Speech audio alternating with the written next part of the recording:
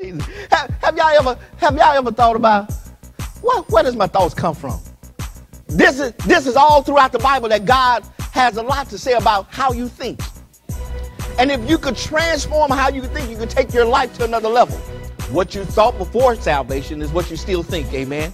And it's a matter of you transforming how you think, changing, amen, what and how you think.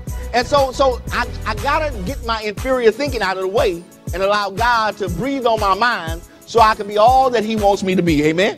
I'm trying to tell you today that in order to get rid of your ignorant thinking, you got to spend time with God. See, here's the thing.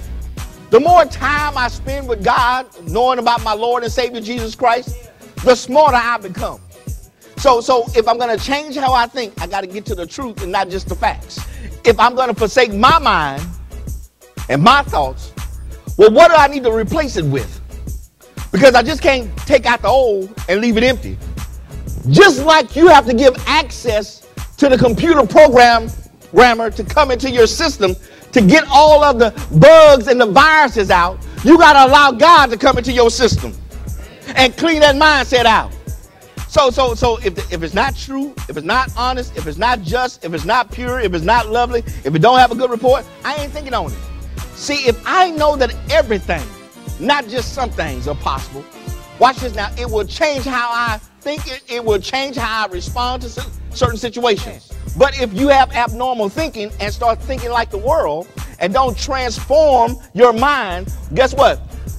You're going to limit yourself to the possibilities that God has for you. Why? Because I start thinking different. I start thinking what God wanted me to think, how he wanted me to think. I say, God, if they could go on television with no people, so can we. When the devil tries to send sickness and disease, I read the word of God that says, by his stripes I'm healed.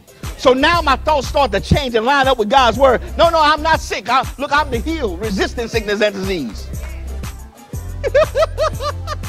Oh, Jesus. Y'all gonna get this later. Y'all gonna get this later. Because I'm preaching good right now. Y'all gonna get this later.